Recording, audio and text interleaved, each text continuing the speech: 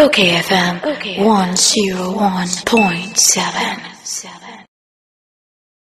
Na ejebo nya baba bedu na nyamiase eze Black Stars nya new coach Chris Hughton and we know some Jata George born here from Komana Christopher Gerald William Hughton ni full name no Christopher William Gerald Hughton na nya sem ya na some Jata George be kan ye a ye twabo nu ni ya ampa kazom de adwuma na ma Chris Hughton ampa some George no so yem pinti o fela na we say be ye afedi but adwuma na ye de ma Chris Hughton no mi momi de nka ma adwene mu a nka say Chris Hughton on insist on ono ne backroom staff because in life loyalty is everything. Efia edu time ye pe coach akọ work up near the option to pick Chris Hughton and Otuado.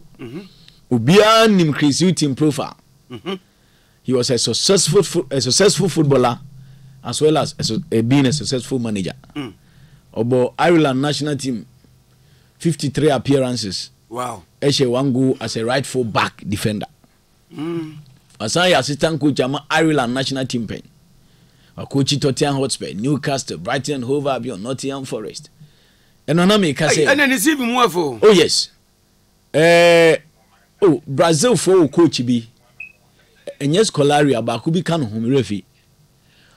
Ono any coach I mean funny say after coaching Black Stars in the 60s and Nkrumah coach was Kofumu wie no. O call Brazil kwaje World Cup. They no cry after coaching Ghana. But in terms of say coach Bibe coach Ghana since independence, you know, Chris Hughton's CV stands tall amongst all of them since independence. Oh yes. And for such a coach, now the biggest competition in the world. Now we option to choose Onuni Otuado.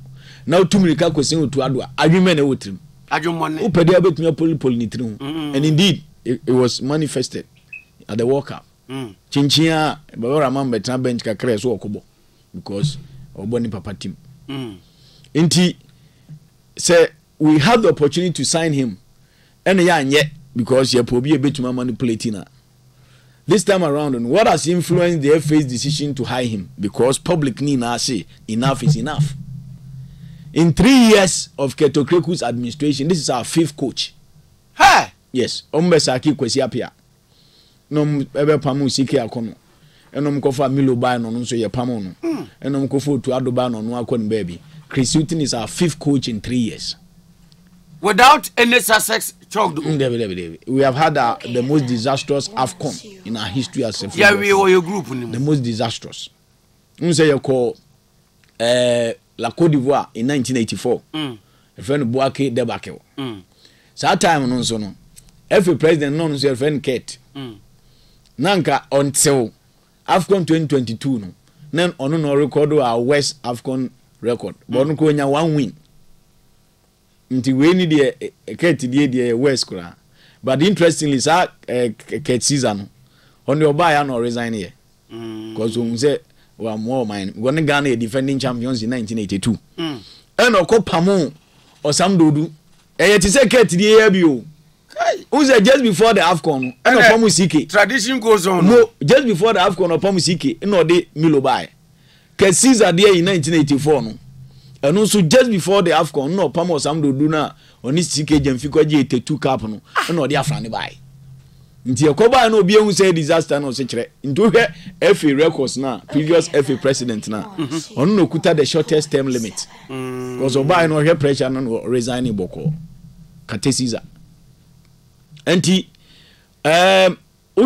in 3 years, near 5 coaches, you have the opportunity to pick a big coach like Chris Hughton and now overlook to Ado because of personal interest. So say now the Jumana Manu. What's our assistant Amano? The assistant now Kwaku mi bisa say no ya yanisa. Is it coach no prerogative and I say coach no nan case or insist me backroom staff. Because me I believe say the fact that now wo ho na yesan wo de come obi a onim adwuma chain ni means o mo mpeo nti o metumi ahyehyɛ fidie ama edwere gu so ana Chris Hilton to obaga no ni adamfo bi obetumi etunofo ni se cruise nye o metumi esum na fidie ama na edwere gu ni akasa Ghana for na Chris Hilton na edwere gu no enti mimum de because it is not a new practice in football. So coaches, wow, do backroom staff beba. Uko Liverpool, Jurgen Klopp, onini nuya na ye juma as ne backroom staff. Uko Barcelona, Xavi Hernandez, onini nuya na ye juma. Uko Real Madrid, Ancelotti, onini ba na ye juma.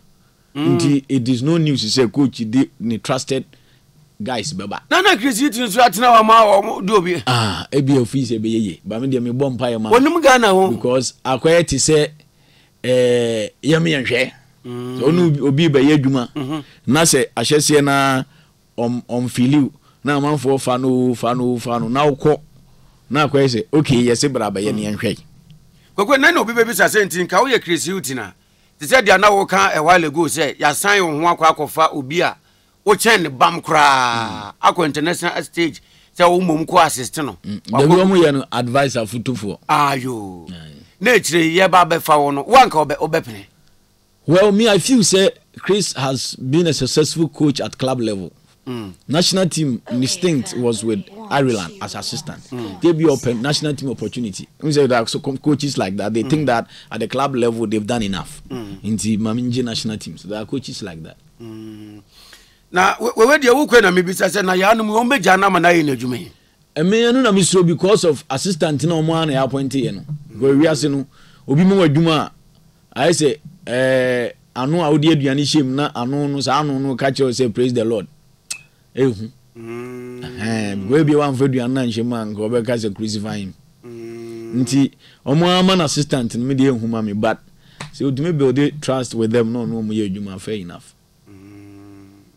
Because ade ba ko a high under this administration a player a selection influence.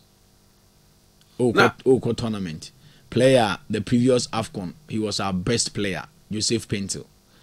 Before the World Cup on the topmost Ghanaian scorer like Europe. Now I ignore because a Kwaku Yeboah player and I FNN or Kwaku Yeboah problem. Just say petty issues be a omo me on my no. Na Kwaku na we na you wan so no wo be so ni na tamfo ntumi nye adwuma.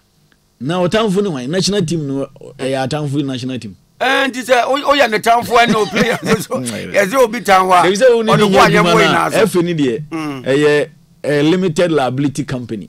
Limited by guarantee. Na keto no hu ni sa. But national team there your money there. Nti untumi no atamfo nye adwuma national team nka ho. Kwaku looking at obi to say Chris Hilton ya ka no watem the personality. Yeah. Minimu adase bia we di we follow no kakra. We obi a otumi gina ne nanso tumi ka say this is what I want to do regardless of so far medjuma or influence. I mean tumi nya effect from so. So we follow Ian Wrighter. Former is a Liverpool star in the EPL, any other players. Omo ka say England na omo no. There's so much silent racism. So we are dakia, unyo bia we are resolute. Na unim adwuma. E be dinsi e be ma English Premier League say coach. We dey English Premier League clubs no. Coaches say no mo ye dakia, omo ye head coaches. Omo ni Americans no mo ye silent racist. Omo hu say on pedaki. Ono be sereba ni trimu de anya nua no. Nti for Chris Hilton to have risen to the level of coaching EPL teams and your team of it tells you so a resolute and a good coach. And you hope for the best. Now, Valentine, they when you be? I could see an edge. We have no quite say ja. OKFM 101.7.